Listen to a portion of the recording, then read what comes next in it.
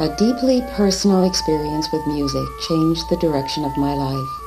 The depth of its impact has affected every aspect of my life philosophy, belief systems, and professional motivation, and is the creative force behind the development of the Bani method of guided imagery in music.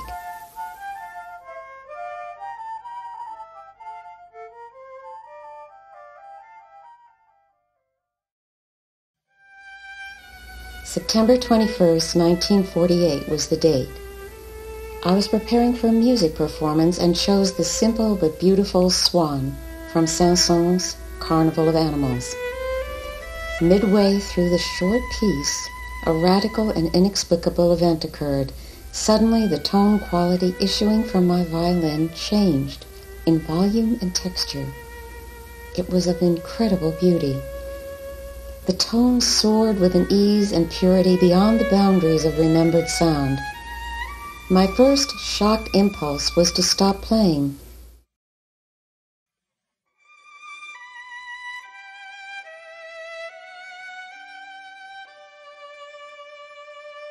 My second, which overcame it, was an intense desire to remain connected with this ongoing beauty. When I finished, I was trembling, and as I sat down, began to shake even more violently. I was still shaking uncontrollably when someone in the audience asked if I would play another piece. I knew that controlling the bow and fingers would be impossible, but I hoped for a repeat of that marvelous music, telling myself if it happened once, it can happen again. And after the first few shaky notes, it did. If anything, it was even more beautiful and expressive than before. This experience has never again been repeated. And on those occasions when I share this most personal of experiences, musicians will privately admit to me that they too have had a performance experience of this magnitude.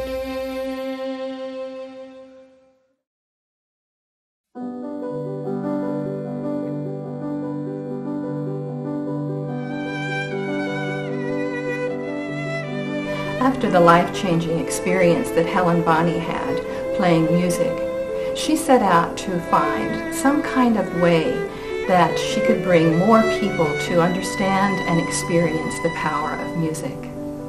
She became a music therapist, which in the 1950s was a brand new field. She also continued to develop her own spiritual path through prayer, meditation, and music. In 1968, she was invited to join the cutting-edge research team at the Maryland Psychiatric Research Center in Catonsville, Maryland. As music therapist, she designed, recorded musical programs to be used with subjects in research studies using the entheogens, LSD, and mescaline.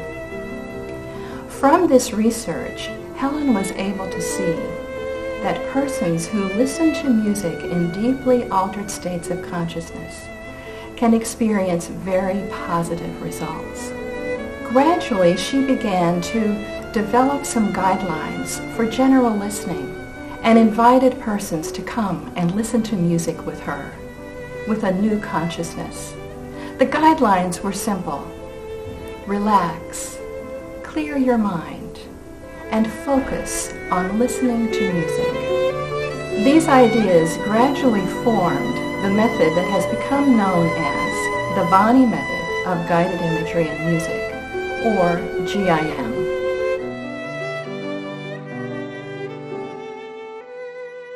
It was a catalytic experience to meet Helen Bani. I was certainly interested in hearing her story.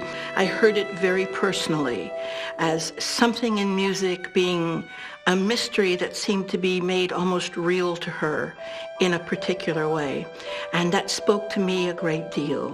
And when she talked about this new method that was coming to her through a visionary process, it was immediately apparent to me that there were parts of my own training in life that could be brought together by this training in counseling, training in psychology, and training in musicology. When I first got to know Helen, I noticed about her very quickly that she was a very adventuring spirit. And that enthusiasm, that ability to risk and to grow at her edges is something that she really translates and teaches all of us. By teaching us how to use the music, by teaching us how to use imagery, that we could move into those spaces not feeling afraid, but feeling as though there's more to be, there's more to grow into, there's more that we could be. My relationship with Helen and the music we played was very different from my other performing situations.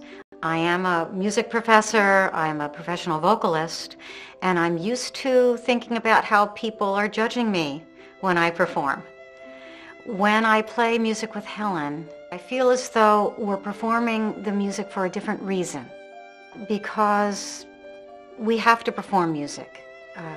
We cannot not perform music. It's our life. And I always felt when she played violin and I sang that there was something she was extending to me, something that was holding me, something that is holding me when I play music with her. There's a combining of forces that makes the experience much different than what I usually have. The reason why I was led to music therapy was because of those deeper, mysterious experiences in consciousness that I in no way understood. I felt like I was being moved by something extremely powerful that was not well in my control and certainly not within my understanding. And I was very eager to learn from those who knew more about this. So I very quickly latched on to Helen as a musical mentor. She's such a consummate musician. Let the music take you where you need to go. These are the words that Helen spoke to me before she turned on the stereo cassette tape recorder. I stepped into an envelope of sound, and my inner perceptions opened. Visual images, emotions, memories. It all came flooding to me, and on the rhythms and dynamics and sounds of the music. The music was at times disarming, charming, challenging, and it never left me. It stayed with me the whole time. At times, Helen would make a gentle suggestion, a supportive gesture, and I continued to travel into my inner world. This first time that I experienced guided imagery and music from the inside, I came to understand that music and I could have a new relationship. And this was a relationship of such intimacy that I really never believed could happen.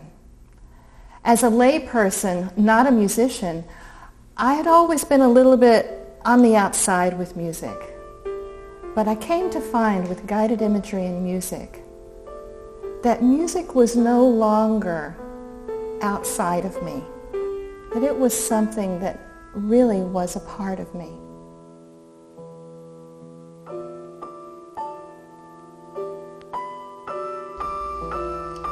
The GIM approach is self-evocative. It's based on the theory that the individual psyche, when properly approached, will respond with the most efficient and effective imagery, and that music is the central evoking agent. The therapist and the music provide a setting within which the widest possible choices can be made. We call this an envelope of sound, or sound presence. And the element of sound presence introduced into work with imagery creates the powerful therapeutic differences between verbally produced and music-evoked imagery. Deep conscious elements of the person are evoked through the imagery, which arises in response to the music medium and the presence of the supportive guide. The Bani method of guided imagery in music is a very specific method. It is a method that uses music that has been put together in programs. They vary in length from 30 minutes to 45 minutes.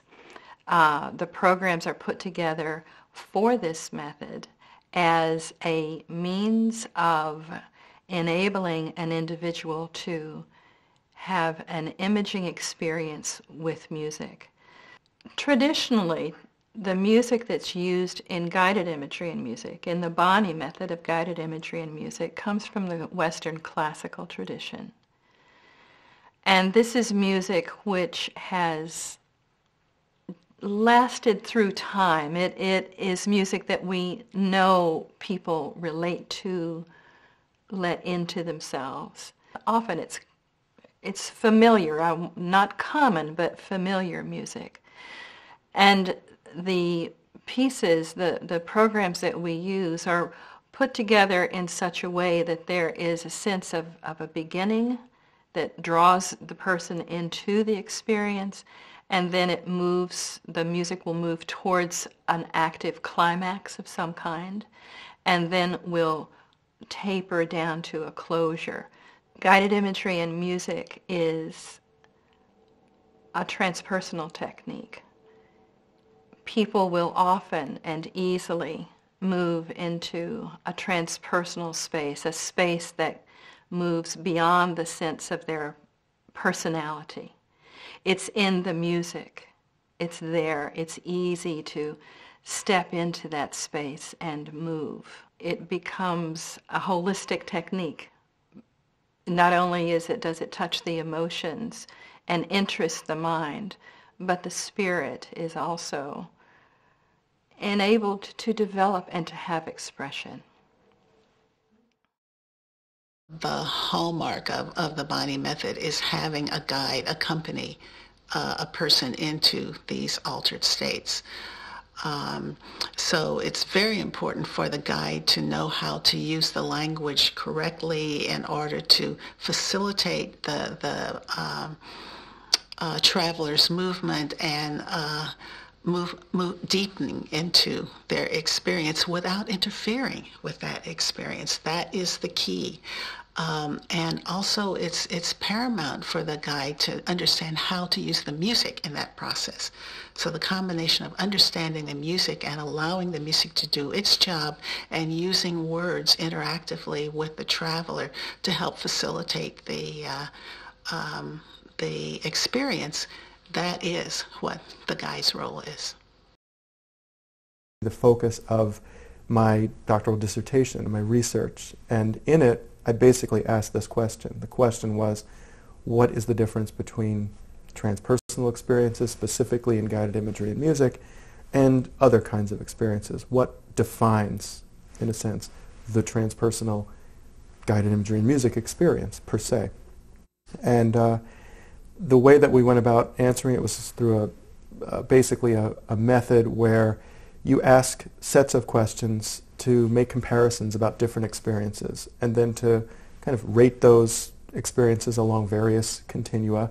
And that was really the research question, was what's at the transpersonal GIM end of the continuum? And the kinds of things that really came out of that were that the transpersonal experience specifically in guided imagery and music had to do with a combination of two major things. One is a sense of unity with something other than your conventional self. Another facet was that there was a sense of universality, or a cosmic sense, so that there was a sense that something was involving a very large scale, an unbounded, unlimited scope of experience. So you had, in a sense, the combination of unity and universality. Those were the two big ends of the continua that helped to define the GIM transpersonal experience. This method provided a conduit for it because of all of the elements involved, because it's such a profound form of listening and engaging and connecting with these great masterworks of musical art.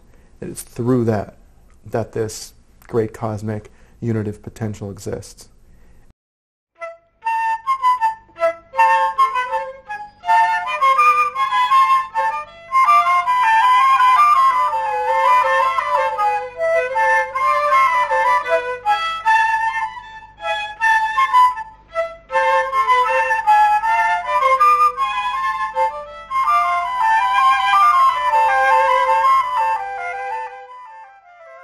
If I had one question to ask, it would be, how is it that the music can do all of this?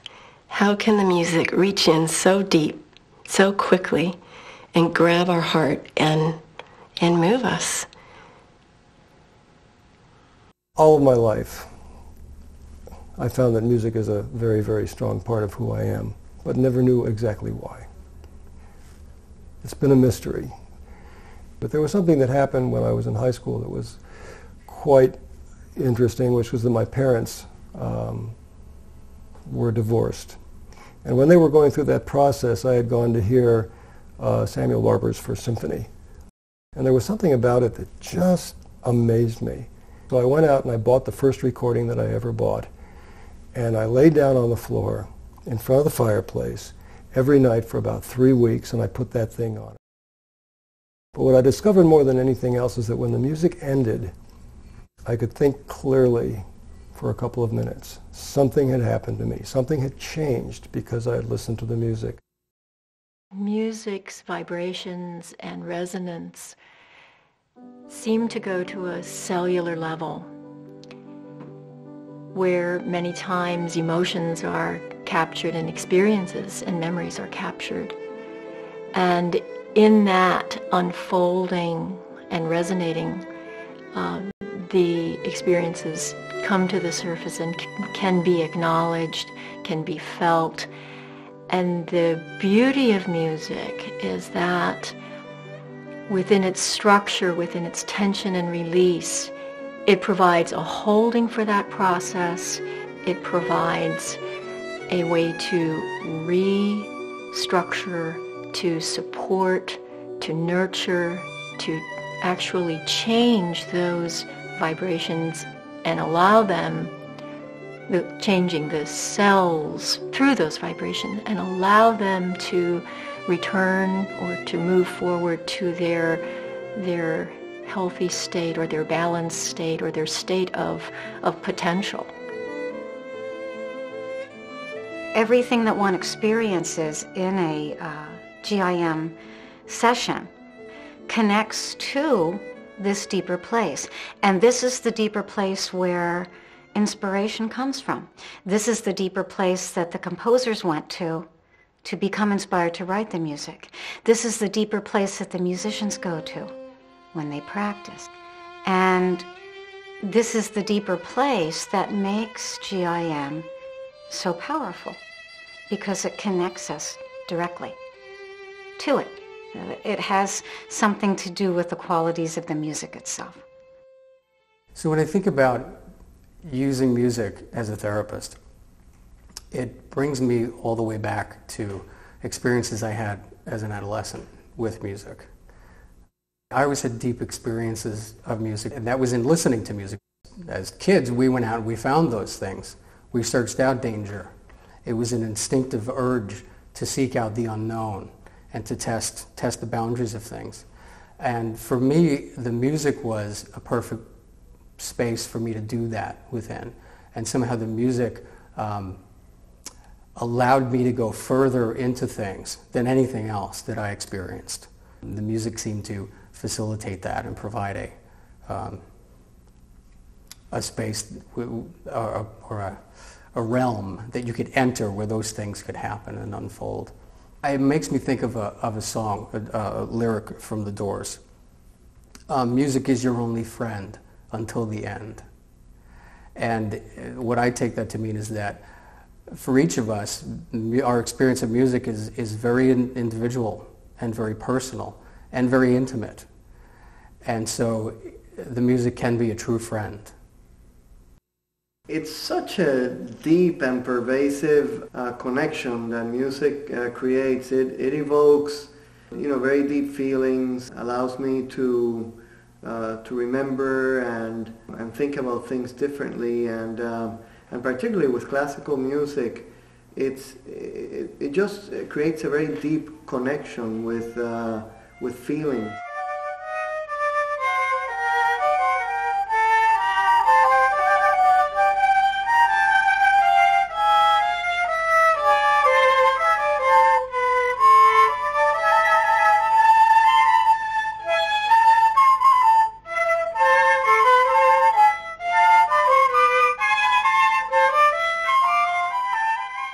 The guided imagery and music process enables a person to have a moment of something extraordinary.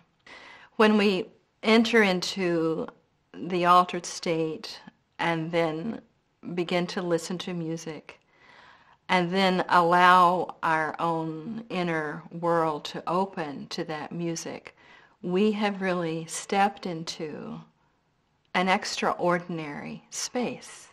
It's something very different. Time is different.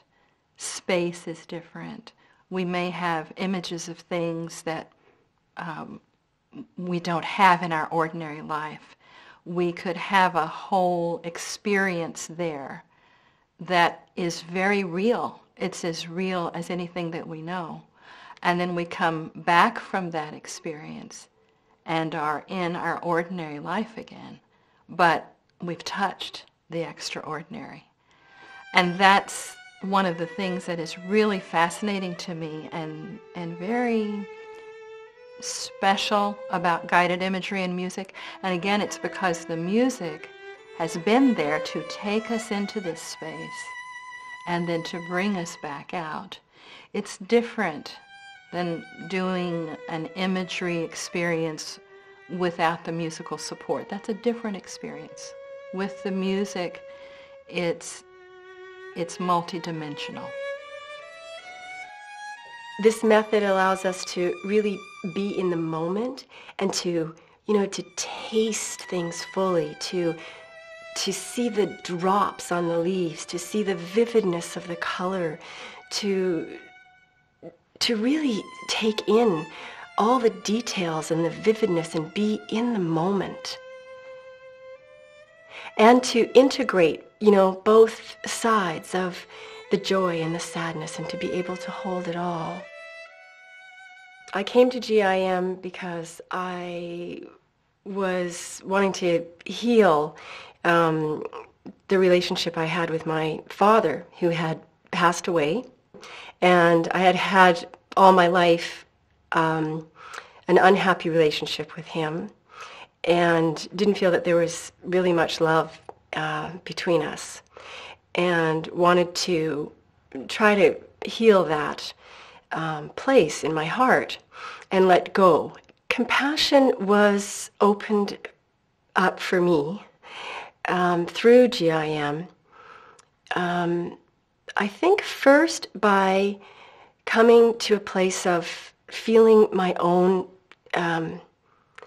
goodness, my own beauty, my own true nature, which I think the music really allows us or invites us to do. And then I was able to turn to him and understand that he too was a loving human being who at some point in his life had a number of events turn and unfold in a way that led him to become an alcoholic and an unhappy person. And when I could see that in myself and I could love myself, then in turn I could love him. And I could understand that his heart had closed and that at one time his heart was open and that he had loved me as his child. That was one of the images that came in one of the sessions, was him holding me up as a newborn to the world and presenting me to the world. And I was able to actually sculpt that after a session, and I have it sitting in my studio. And I think that it's in it's in feeling that and touching it and being in touch with that tender heart that makes us humans. And that's what allows us to love ourselves and to find compassion for others. An important guided imagery and music experience that I recall was one in which I was working on a lot of major personal issues, and the people that were there with me in the room, the guide and the supervisor, were also just very important to me, very strong presences, and people that I trusted a lot. The first selection included 2 of the variations from Edward Elgar's Enigma variations. The first one is I would consider very active kind of piece in the music. It's flowing, it's moving, it was very imagery rich. I found myself in that scene walking along in a countryside with rolling hills and a sense of, a breeze and a lot of activity. I approached what was a very large, beautiful, marble, Romanesque building. It was very ancient and yet was also immaculate, and it just had this sense of authority and majesty about it. And as I was feeling that, noticing this building, the second variation came on, which is a lot more slow, a lot more introspective, so the focus goes much more deeply and inwardly. I became suddenly acutely aware that inside of this building was intense emotion. There was pain in this building. There was a sense of sorrow, a sorrowful pain, and almost also a kind of an anger in there. And I didn't know what to make of it or what to do about it, but I was suddenly experiencing that depth of emotion. The music shifted again to the next piece in this sequence, which was the Mozart Laudate Dominum. And in that piece, which is just so balanced and elegant, and the woman's voice who's singing the text brings enormous comfort, in that particular context. And it was just what I needed at that moment, because there I was lying there overwhelmed by the sense of this impenetrable building with all this depth of feeling. And this music brought to me an image of almost, a white, diaphanous, light kind of quality, and it was something I perceived as feminine. And this angelic presence came toward me as this music is flowing and floating the way it does in the actual structure of the music. And I just appreciated this feeling of something was coming to me to help. I felt I was in this, at that moment, a very passive place. I was just lying there on the grass, not knowing what to do next, and here was some help coming through this music. And at that point, the piece shifted again to the next piece in this sequence, which is an incredible piece that many people are familiar with, the Samuel Barber's Adagio for strings. Beautiful melodic strains and phrases, but it just holds you in this place of such intensity.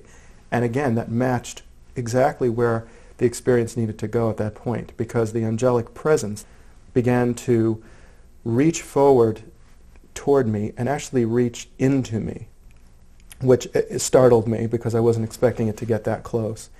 And she actually went in to me, to my heart, and held my heart in her hands. I felt almost like I didn't need to breathe, and that something else was taking care of that for me. And it's a pretty sustained piece. I mean, it's pretty long, so I'm sure technically I was breathing, but my experience was that it was this almost singular breath through the entire piece. And where I was, my experience in this was the perfect intersection between absolute agony in this touch of my heart and ecstasy. And just like that Samuel Barber piece, it was the most beautiful thing ever and yet barely tolerable. I felt that I was able to exhale and this angelic presence departed. And what comes next is a selection from Brahms' German Requiem. And the music is just very, very vibrant and powerful. I felt so strengthened by this experience, this encounter with the angel, that I got up off of the grass. I felt like just a guy, in this very, very powerful way, and stood up, and I realized that what I needed to do was to smash down this building, this magnificent structure that I was respecting as this massive authority, but it was very important that I break the thing down. And now I felt like I could. And as I started to break down these marble structures, inside there was this, as the emotion inside was releasing, it was in the form of, in my image, fire. And the fire was massive. I noticed that I was on fire, but not alarmed by it, not in the sense of, I'm just going to get burned and I better protect my skin. It was more like, this is something about my true nature, and I'm going to let this fire do what it needs to do. It felt like part of me was being consumed by the fire as the building began to become totally broken down, and there was nothing left of that but fire. And then I was fire, that it was supposed to be a purifying force, that it was the force that would burn away the things that the world just doesn't need. And although it's frightening and terrifying in some way as it does that, it was really necessary and had to be done. And as the piece then shifted into the final piece in that sequence, which is Strauss's Death and Transfiguration, it just allowed me to feel ever more part of something larger, so that I felt like this was just something on a more cosmic level, going through something purifying. To feel that touch on my heart, it was like it didn't need to mean anything. It was actually just living through that, which was most important to me. Likewise, the feeling of breaking that building down and becoming fire. Those were things that, while there may have been some symbolic correlation to my life, which was important, it was the living through that in that music, which was the most important thing to me and made this experience what it was.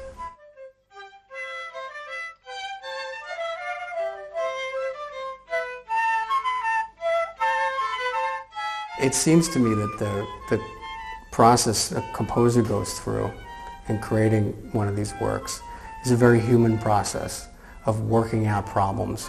The composer may begin with a melody or an idea and then has to stick with that and work through it and work through whatever comes up for them on whatever level.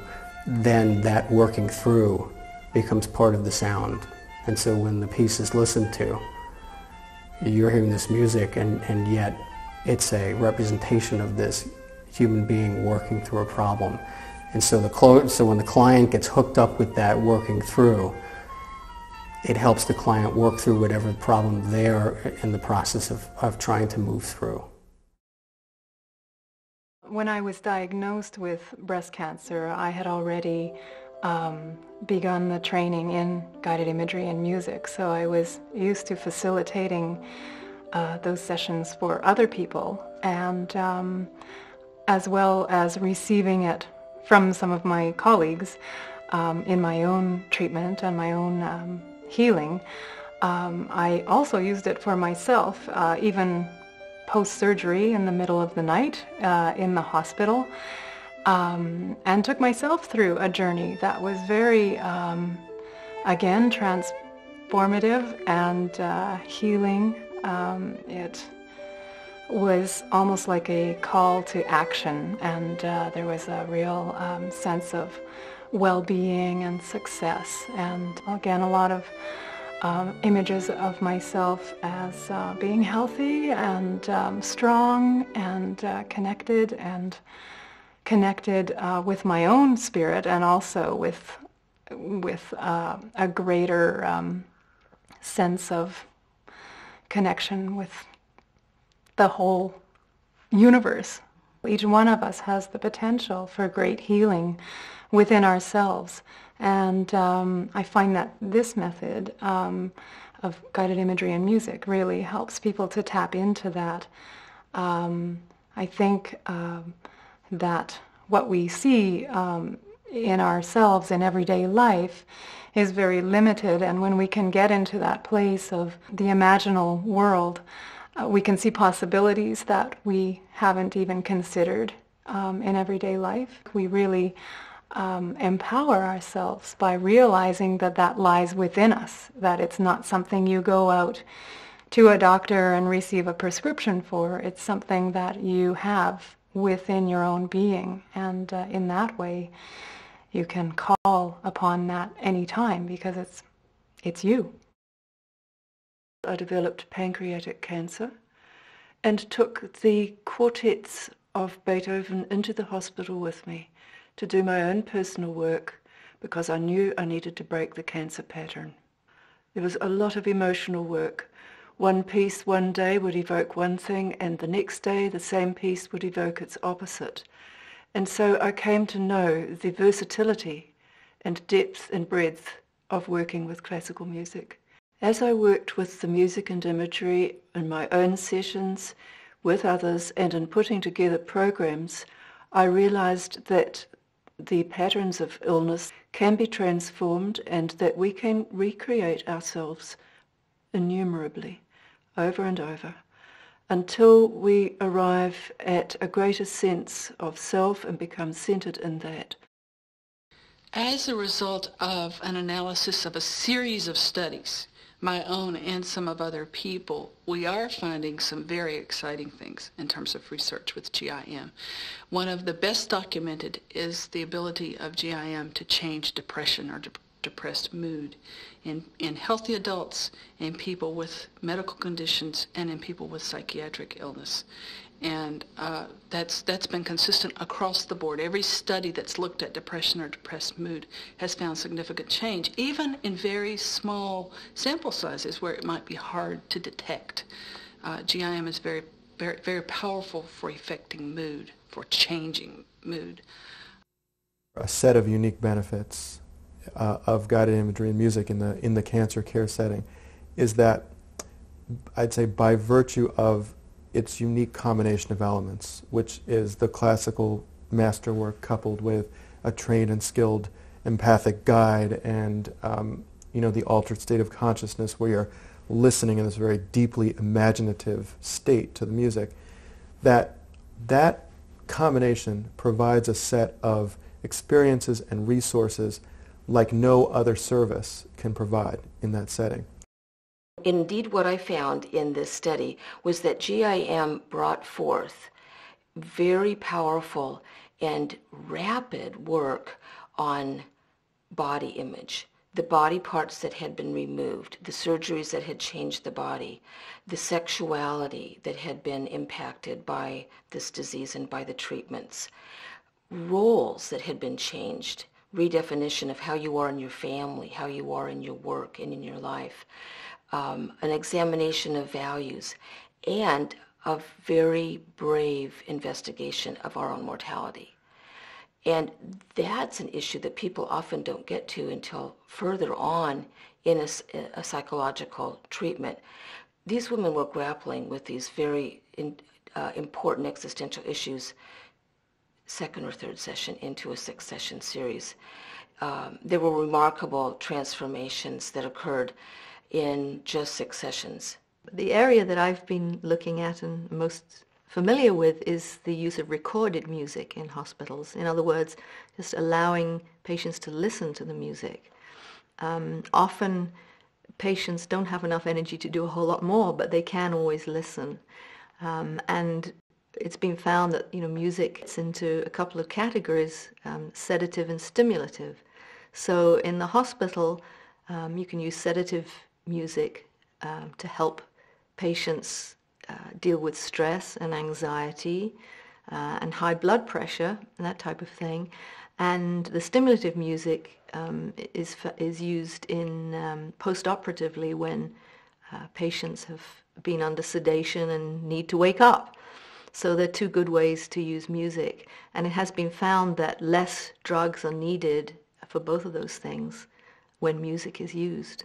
When I played music to some of the pregnant moms who were on bed rest, I quite quickly discovered that I was really playing for 2 or 3, or depending on how many babies were there. But they would say to me things like, "Oh, my baby's calmed down now. Now I feel relaxed." Then I discovered that Helen had looked particularly at the effects of music with anxious states. Most people are in hospital in an anxious state. And she had done some pretty sound work, really measuring the effect of music and programming music in a number of different areas. I'm a neurosurgeon, and I spend a lot of time in the operating room. The cases that I do are typically long, and they are fairly high risk. And I find that listening to classical music is very helpful, not just to me, but to the whole team. It allows to set a mood of concentration and respect in the operating room that Baroque music, in particularly, allows people to concentrate. And I think it really enhances the ability to give our best in what we're doing. And depending on the case, I can, have music that is somewhat more subdued and tighter, and sometimes music that is a little more exuberant. Sometimes things in the surgery get difficult.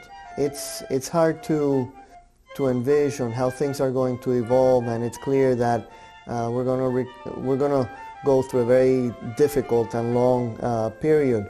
And at times like that, I often pay a little more attention to the music. And for example, if I'm listening to some music by Bach, I recognize that music has been around for 300 years, and that a lot of people have seen something special in that music, have drawn energy and positivity from the music, and it puts what I'm doing in perspective, and I think it's very, very helpful. It also is not just the music, but it also reminds me of the struggles that composers go through in terms of trying to discover new forms and just move ahead. And it's very inspiring. It's basically very inspiring.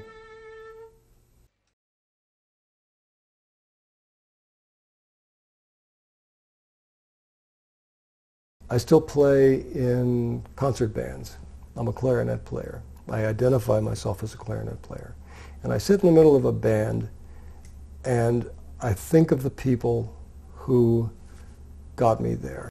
And I think of the experiences that got me there. And I am surrounded in this sound field of other people that are playing, and my note's just my note. But the sound field would not be the same without that note. And no one else's sound field would be the same without the note that I'm playing, and my sound field has to do entirely with what everyone else is doing. And there's a composer somewhere who knew how to manipulate that stuff. And geez, it's exciting. It is so exciting. The other day I literally was in a concert playing for old folks at one of the local retirement homes, and it was a beautiful, beautiful piece, just a gorgeous thing. And in the middle of it, I started to tear up, which is not easy for somebody who plays a little loud E-flat clarinet. Because I looked at those people and I saw in their faces all the folks who had given their time and risked their finances to make sure that I had music lessons. And I think if there was a gift I could give back to them, it's to let them know that there is a way that other people can enjoy music, can be taught to enjoy music, and can be taught to enjoy themselves through music, and can be taught to have happier lives simply because they've experienced music, not only as a performer, but certainly as a listener, that they know themselves better, that they're more comfortable in their own skin, they're not afraid of their own feelings, they've experienced them, people have told them it's okay. And I think music is the way to do that. Music is a creative, moment-by-moment revelation which is totally dependent upon the interpreter. When belief structures are active, open, and non-compartmentalized, the artist plays with a domain beyond his or her small and limited access to the music. And when the written music has issued from and through the heart of one of the world's great composers, a direct line to inspire playing and listening is possible. This divine collaboration awaits within great music to renew minds and to heal hearts.